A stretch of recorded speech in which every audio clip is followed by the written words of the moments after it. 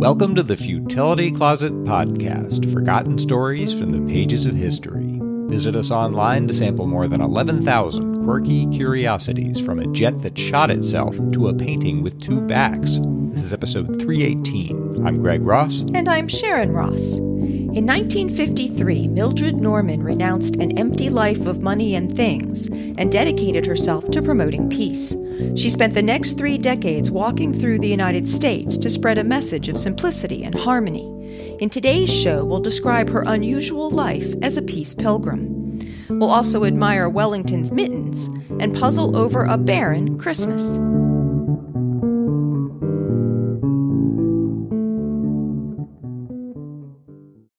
And just a quick programming note, we'll be off next week, so we'll be back with a new episode on November 16th. In 1953, police in Benson, Arizona approached a diminutive 45-year-old woman who was mailing some letters at the local post office. She had no money, no home, and almost no possessions. They arrested her for vagrancy, but at the jail she soon had her cellmates singing, and the matron was so charmed that she gave her a cot with clean bedclothes, a warm shower, and a clean towel. In the morning, she pleaded not guilty, and her case was dismissed. She was carrying a letter signed by the governor of the state, Howard Pyle. It said, "The bearer of this note has identified herself as a peace pilgrim, walking coast to coast to direct the attention of our citizens to her desire for peace in the world. We do not know her personally, as she is just passing through our state, but since undoubtedly it will be a long, hard trip for her, we wish her safe passage." When they released her, a court officer said, "You don't seem to be any the worse for your day in jail." She said, "You can imprison my body, but not the spirit." She had walked to Arizona from California, but in a sense her journey had begun 45 years earlier on a chicken farm in Egg Harbor City, New Jersey, where she'd been born Mildred Norman in 1908.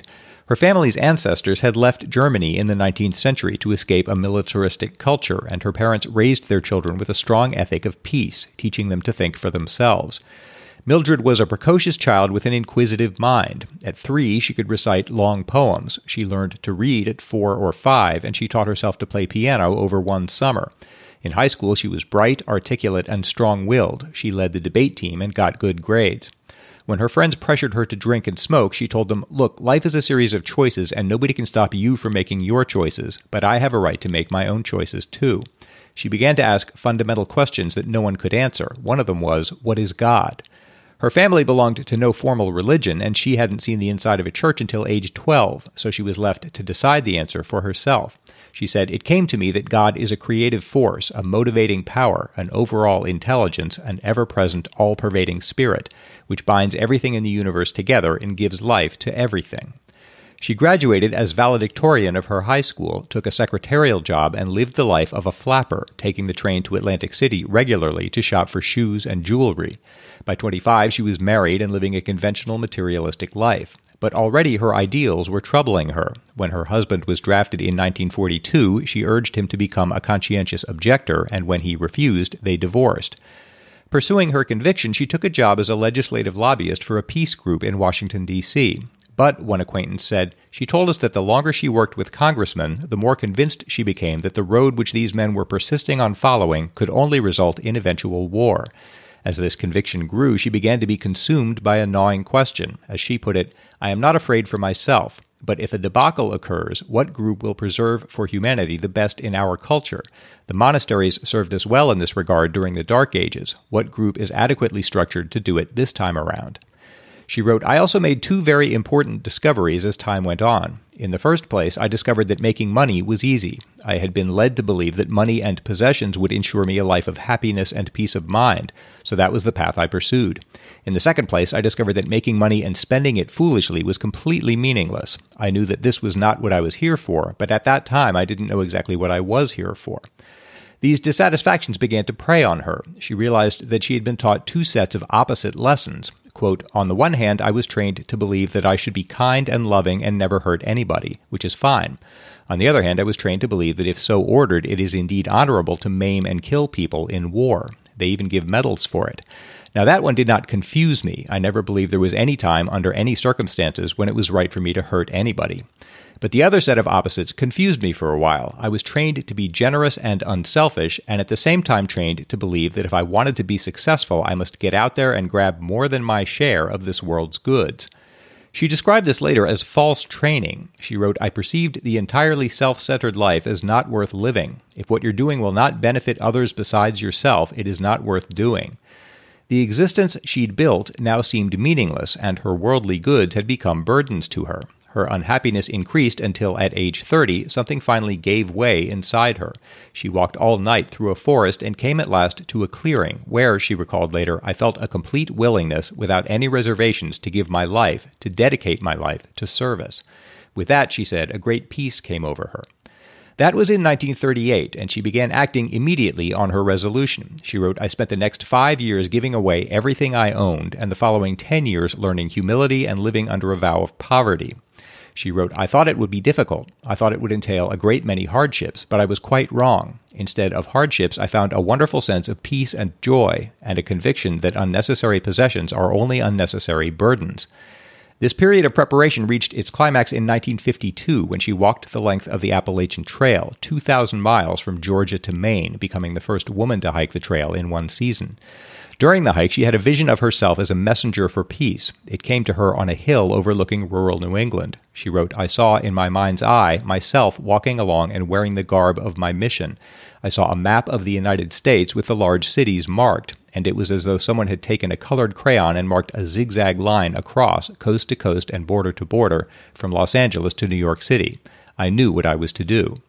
And she did it. On January 1st, 1953, spectators at the Rose Bowl parade in Pasadena, California, saw a 45-year-old woman walking ahead along the line of march, handing out messages and talking to people.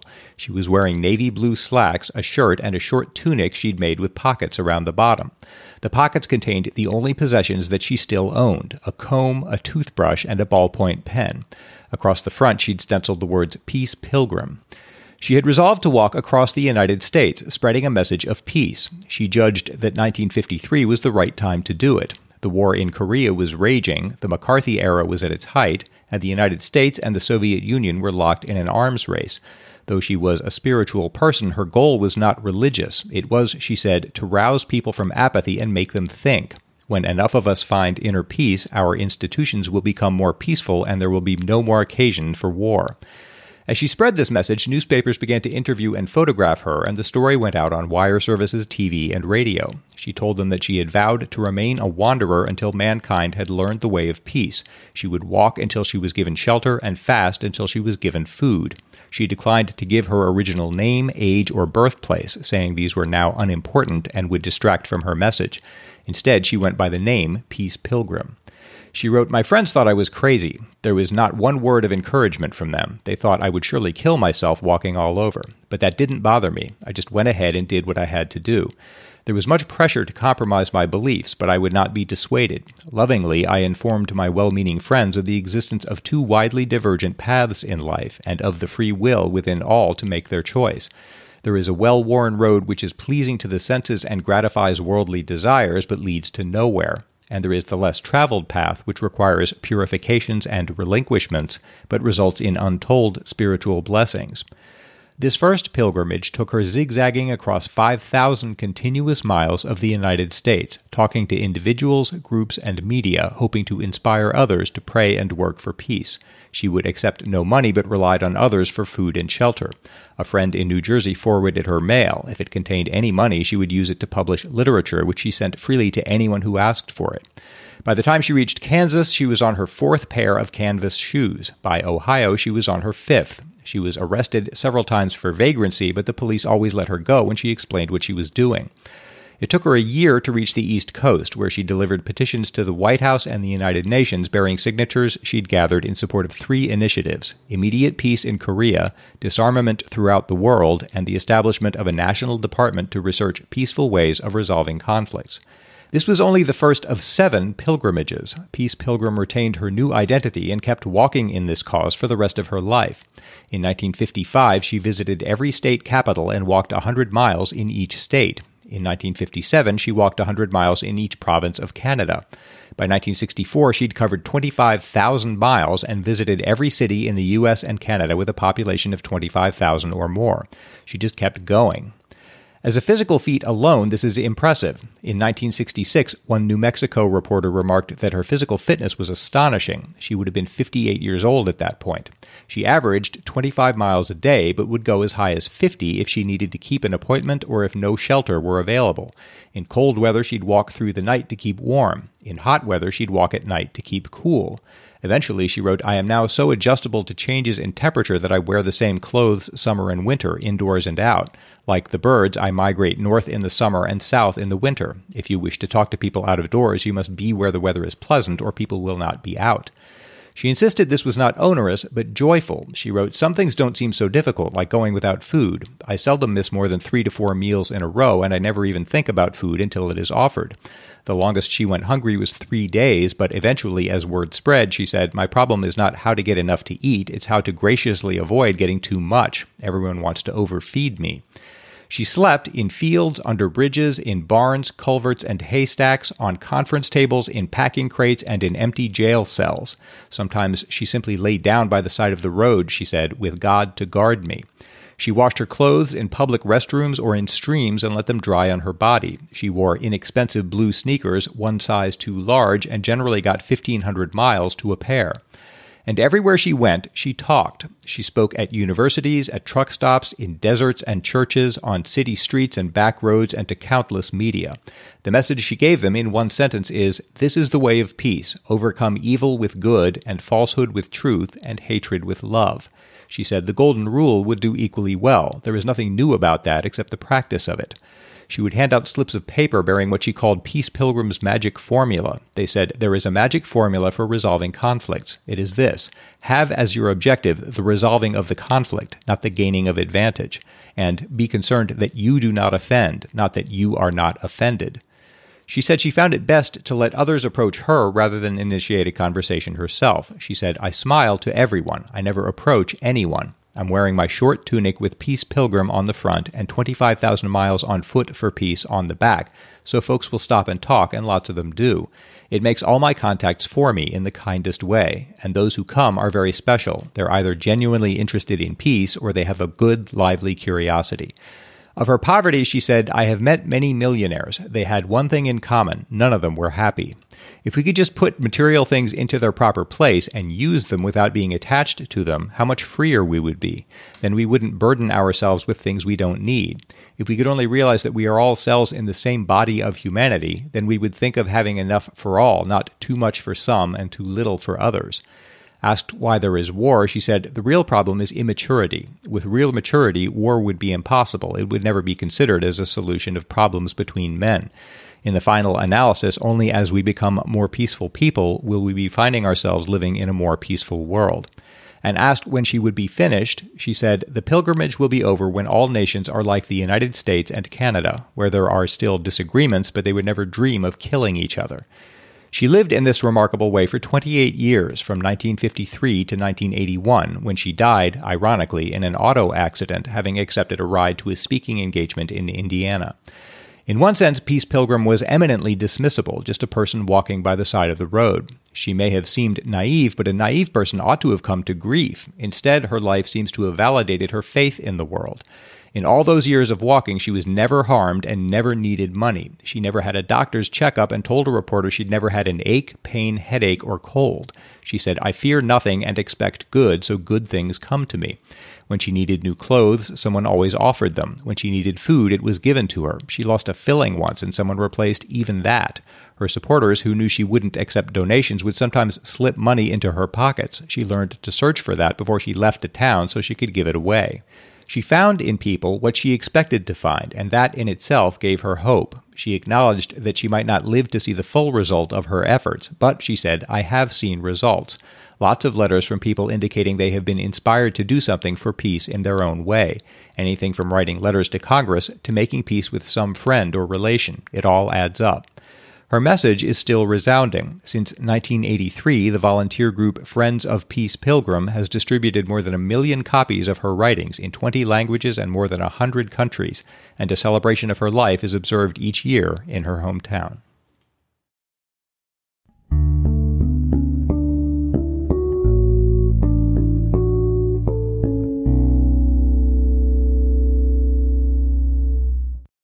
Futility Closet really relies on the support of our listeners. We want to thank everyone who helps support our show by joining our Patreon campaign, making donations, or even just helping to spread the word about us. If you'd like to help support the show, please check out our Patreon page at patreon.com/futilitycloset or see the Support Us section of our website.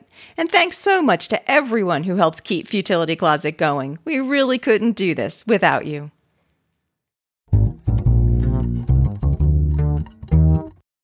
I covered some dog follow-ups a few episodes ago, and today I have some cat follow-ups.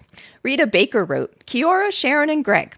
Hello from New Zealand's far north. I have been first made aware of your podcast last year by a friend in the UK, and have finally gone through all the back catalog on the long drives I sometimes take here in New Zealand. I have to say, as far as podcasts go, yours is my favorite. Well done. I know you mentioned working cats a few times, and I meant to draw your attention to our celebrity cat Mittens in the capital, Wellington. He has helped so many people before, during, and after lockdown that he has even received the keys to the city, and is now in the running to become the New Zealander of the Year. Yes, along with our Prime Minister and Director General of Health, no less. He has his own dedicated Facebook fan page where people post sightings of his many adventures, and his owners are very kind of sharing him and his brother Latte with the whole world. He is well known to visit offices, he even knows how to ride elevators, the university, sports fields, and even the local church. He jumps into people's cars and on their laps for cuddles, and is generally a major celebrity in his own right. Some people even say they were on the brink of a mental breakdown, on the way to the mental health unit no less, and came across him and he helped them overcome this. What cat can say that? He is much loved and makes the news quite frequently. I popped some links to the local news stories and his Facebook page below, but he has since been covered in worldwide media too if you just pop Mittens into Google. Keep up the good work, and I am looking forward to the next episode. So Mittens even has his own Wikipedia page, which says that he wanders around the inner city suburb of Te Aro, as well as Wellington's Central Business District, or CBD, roaming up to 2 kilometers or 1.2 miles from his home. Apparently, he became rather a celebrity fairly soon after moving to Wellington in 2017 with his brother Latte and their owner Silvio Brunsma. Mittens' Facebook page was actually started by an employee of the local SPCA after the cat was repeatedly brought to the organization by concerned citizens, and was intended to inform the public that he isn't lost and doesn't need rescuing. The page, The Wondrous Adventures of Mittens, had over 62,000 members when I checked it recently, and has turned into a way for Wellingtonians to track the kitty's daily adventures around town. This turned out to be actually quite useful when Mittens disappeared for a bit in February after he apparently fell asleep in a shop and got locked in when it was closed for the day. The Guardian reported that a combined effort by the group's members led to Mittens' being tracked to his last known location so that the owners of the store could be contacted to let him out. I guess they could don't they have GPS trackers now so you can just... Oh, I hadn't thought about that. Would be amazing to see where he goes all day. Yeah, it sounds like he roams around quite a lot. Yeah, but apparently enough people take photos of him all day that they really don't need a GPS tracker. True. Mittens, a Turkish Angora whose official title is His Floofiness, became the first non-human recipient of the Key to the City back in May and was given a certificate outlining the honors bestowed upon him and a miniature key for his collar by Mayor Andy Foster, who said, "The past few months have been some of the most difficult we've encountered, so we're pleased to be able to provide some light relief during this challenging time. Mittens has featured in the Wellington Advent Calendar, made the news overseas, and is the focus of thousands of selfies on his own Facebook page. He's famous for roaming the CBD, visiting businesses and homes, bringing his brand of coolness wherever he goes." Mittens joins other famous recipients of this honor, including acclaimed cricketer Brendan McCullum, Sir Peter Jackson, and Sir Richard Taylor. Brunsma, his owner, said, "Mittens has captured the heart of the city and kept smiles on the faces of many of his fans during lockdown, both here and abroad." And, as Rita noted, Mittens is also officially in the running for the New Zealander of the Year award, though he is up against some pretty stiff competition, such as Prime Minister Jacinda Ardern and the apparently very popular Director General of Health, Dr. Ashley Bloomfield. Also, The Guardian notes of this award that as of yet, a feline has never won. Joking aside, that a story like that is valuable, especially in times like this, you know? Yeah. Just people have something pleasant and positive to focus on. Yeah. Longtime listener Bullen, who said, "You can pronounce the name however you please," sent an email with the subject line, "Hermits and Cats with Jobs." Hello, my favorite podcast. I have listened to every episode, so I have learnt about various human hermits and cats with jobs. Today, I learnt about hermit cats that have their position thanks to Winston Churchill. The rules for the cat hermitage state that the cat must be a marmalade cat named Jock, who has a white bib and 4 socks, the latest being Jock the 7th of Chartwell. Greg had actually run a short item on his blog on this topic back in 2013, but I didn't remember it at all, so thanks to Bullen for sending it. Winston Churchill, who was apparently quite fond of animals, was given a Moggy as a present for his 88th birthday by his private secretary, Sir John Jock Colville, 2 years before Churchill's death in 1965. The cat, who was named for the secretary, was the last in a line of pets that Churchill had had over his life and lived with Sir Winston and Lady Churchill in their Kent home of Chartwell. Jock became quite a favorite with Churchill, and the Telegraph reports that Churchill would only begin eating when Jock was at the table and would take him everywhere, including his grandson's wedding, where he sat on his master's lap. The Telegraph also quotes Kathryn Carter, Chartwell's house and collections manager, as saying of Churchill, his animals were like an extended family. When Churchill's family left Chartwell to the National Trust in 1966, they requested that there always be a cat of similar coloring named Jock in residence, a request that has continued to be honored, bringing them up in May to Jock the 7th, a 6-month-old rescue kitten previously named Sunshine, who was brought in to replace Jock the 6th after that kitty had lost his sight and was finding a more public life to be rather challenging. Jock the 6th has now retired to a quieter, more peaceful life with Kathryn Carter. Jock the 7th was rescued by the RSPCA along with 30 other kittens from rather wretched conditions. The kittens were said to have been weak and undernourished, but young enough to be quickly brought back to health. The current Jock was chosen from the group because he appeared to be the most confident as well as playful and full of fun. He's described as mischievous and very friendly and said to enjoy chasing butterflies, investigating what the gardeners are doing, cuddling on the sofa, and jumping out of bushes at unsuspecting visitors. He's also particularly fond of peanut butter, which proves useful for finding him when he disappears. And a cat liking peanut butter is a new one on me, but hey, whatever works. What I like about that story is that if you squint, it's sort of, the cat has kind of an indistinct immortality, because they all look somewhat the same and they all have the same name. It sort of seems, I guess that's what Churchill wanted. Yeah. And staying in the UK, Christopher Curtis wrote, "A little sad, but I saw this story today and thought you might like to hear about the wonderfully named Dorkins Magnificat, yet another example of a stray cat who decided to take over a venerable and significant British institution, in this case, Southwark Cathedral, just next to the Thames at London Bridge. That part of London has been there since well before the Romans arrived, and there has been a cathedral on that spot for many centuries. Best wishes." And Christopher sent a link to the blog of Peter Black, a member of the City and County of Swansea Council in Wales, who posted on his blog recently, "The Times reports the sad death of one of the paper's most popular neighbors. Dorkins Magnificat, the splendidly named chief mouser at Southwark Cathedral, has died peacefully in the arms of the verger she had been living with since retiring from ecclesiastical duties last year."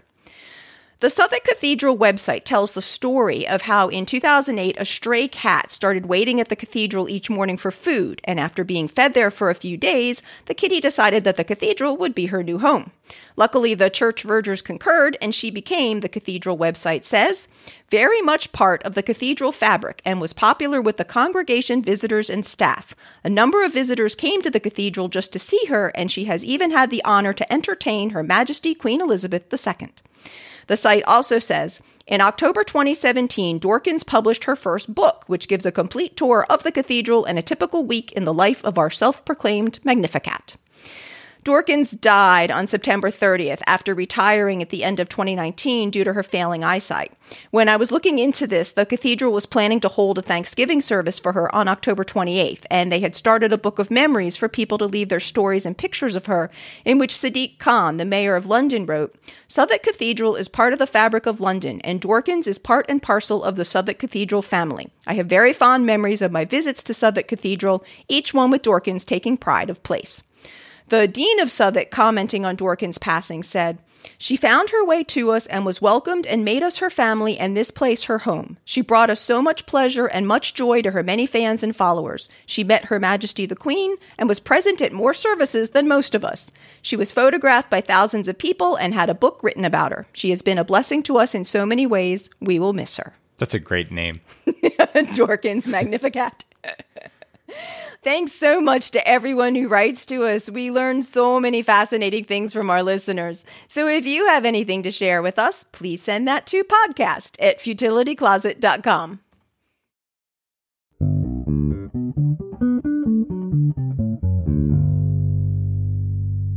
It's Greg's turn to try to solve a lateral thinking puzzle. I'm going to give him an interesting situation, and he's going to work out what's going on, asking yes or no questions. And he's smiling because I said he's going to work it out. Because you said I would. He's going to try to work out what's going on. In the U.S., the least common day for a baby to be born is Christmas Day.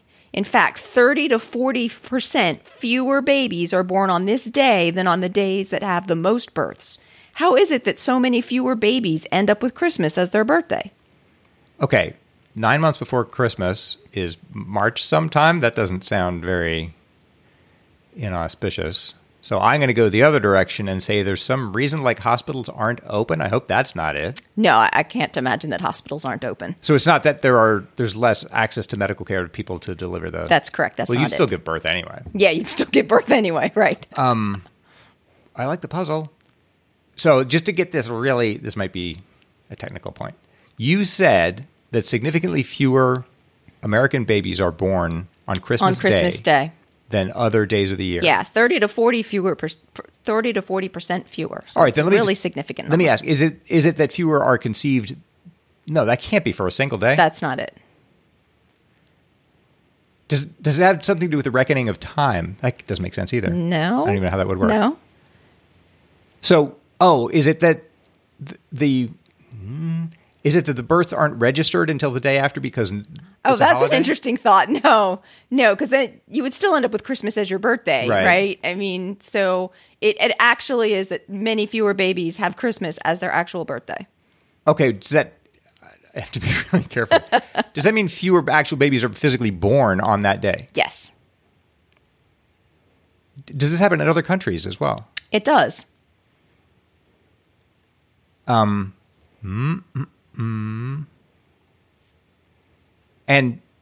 wow, what a good puzzle. I don't even know what to ask. Are the normal number of babies born on the days after and before Christmas? So it's not like a little bell curve or something? Actually, it's probably, I would say that the days before and after Christmas are probably lower than normal, but Christmas is even lower. Does this happen on other days of the year? Yes. Holidays? Yes. See, that just sounds like it's either got to be... This is a ridiculous question. Is it somehow that the mothers suppress the birth because they... No. That doesn't make any sense. All right, so it's not that they don't have access to care, and it's not that the births or the time is reckoned differently. Correct. So what else is there? Fewer babies are born on Christmas Day. The ones that would let's say this phenomenon didn't obtain and it was just even across the board. Okay. There'd be a certain number of babies that would be expected to be born on Christmas Day. Yes. And those aren't being born. Some of them. I mean, some are still being born. Right. But of the ones who aren't, are they born on the 26th, afterward? Is it some of them maybe, but maybe even a little bit later, but okay, but that's where they're going. They're arriving a bit later than... No, some of them might be a day or two before Christmas. But they're not landing on Christmas. They're not. A significant number are not landing on Christmas. Does this have to do with Santa Claus? No, it doesn't have to do with Santa Claus. I don't know what he could even do about it. Is it psychological somehow? No. If we abolished Christmas, would this stop happening? Yes, like if we stopped celebrating Christmas as a holiday, if we just decided Christmas was not a holiday anymore, then yes, more babies would be born on December 25th.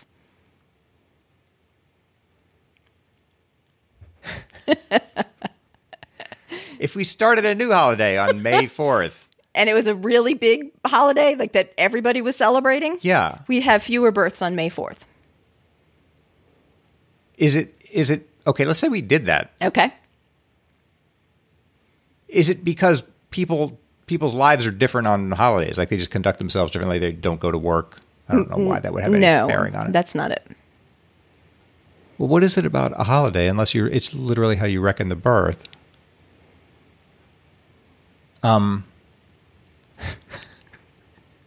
Is there a hint you can give me? I just can't think of how else even to go at this.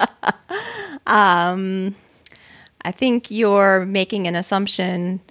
I'm trying to think how to even word a hint.